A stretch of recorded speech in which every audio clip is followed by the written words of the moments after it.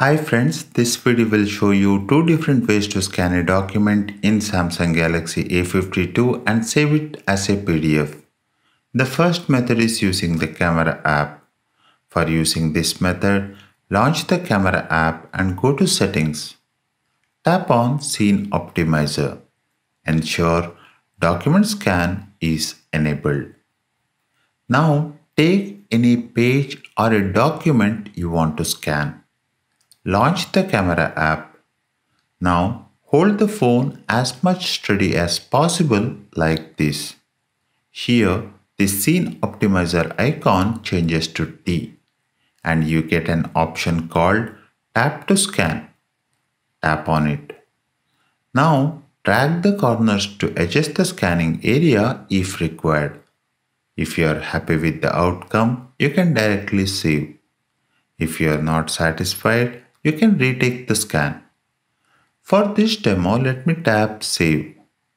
The scan is saved in the gallery. To convert the scanned image into PDF, open the scanned photo. Then tap these three vertical dots. Select Print. From this drop-down, under Select a Printer, choose Save as PDF and tap this PDF icon to save as PDF. Here go to the folder where you want this PDF to be and tap Save. This is how the scanned PDF looks like.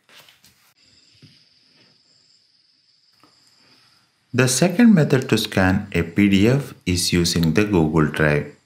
The advantage of using this method is you can scan multiple pages into one PDF.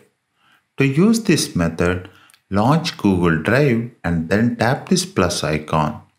Here you have the option to scan. Select it.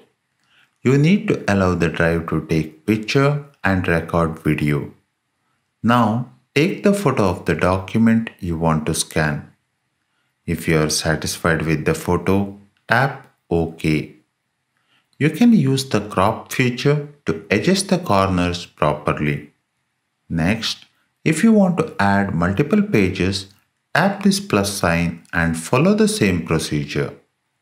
Once done, tap Save. Now you can save the PDF in the Google Drive folder where you want. This is the scanned PDF.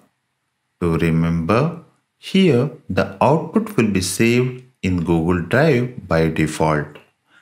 That's it for this video on two ways to scan document in Samsung A52 and save them as PDF.